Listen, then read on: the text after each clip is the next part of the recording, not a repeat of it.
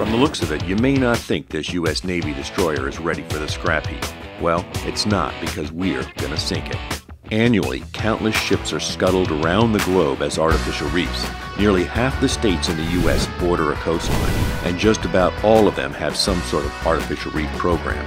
And just about all of them are looking to get their hands on a vessel like this one. This former U.S. warship has been given the reprieve from the cutting torch, but only to be given the Deep Six as the largest artificial reef ever to be scuttled anywhere along the U.S. Atlantic coast.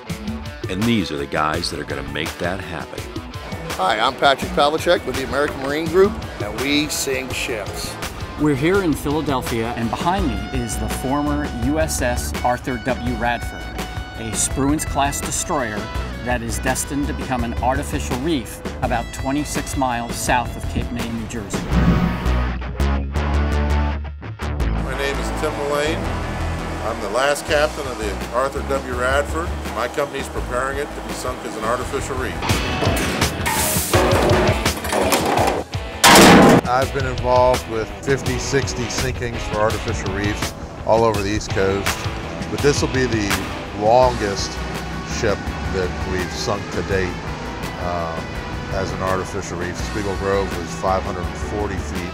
This ship's actually going to be 563. You may think sinking a ship is easy. Well, think again. There's a host of state and federal regulations that need to be met. In the case of the USS Radford, there are 3 states involved because it takes a pile of cash to put these behemoths on the bottom. The Radford Reefing Project is a joint state approach. It's just not being done by New Jersey. Delaware and Maryland are participating.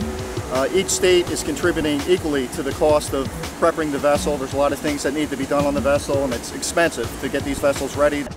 My role, as well as Marianne, my wife, we are the trustees on the foundation, and we donated the money that New Jersey needed to fulfill its portion of this particular project. So no taxpayer dollars were used. Now that you paid for it, you just can't pull the plug and let it sink. All the nasty stuff that may be toxic or create a hazard for divers has got to go. And luckily for the contractor, some of that stuff can be recycled. We, the taxpayers of the United States of America, have paid for and bought one of the finest vessels that could ever be put onto the open seas. There's high amounts of copper, nickel, Monel, Inconel, and so forth, and these are all high value, high cost metals. We're able to put in a much lower bid just by basing our recyclables on it. The bridge level up is all aluminum, and that needs to be removed first and foremost so that the boat has a keel to bridge level of 70 feet. So when we sink the boat offshore, which will give us 60 feet of clearance for navigable waterways. Okay, release them.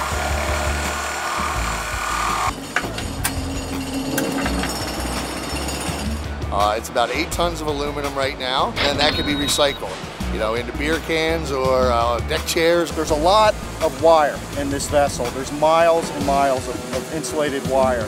Now, one thing that New Jersey, Delaware, and Maryland are doing differently with this vessel than was done with the Oriskany and the Vandenberg is we're removing this wire. The insulation around the wire may contain PCBs. We're taking it all off. As far as toxics in this ship, it's a relatively new warship. The keel was laid in 1977 and it was decommissioned in 2003.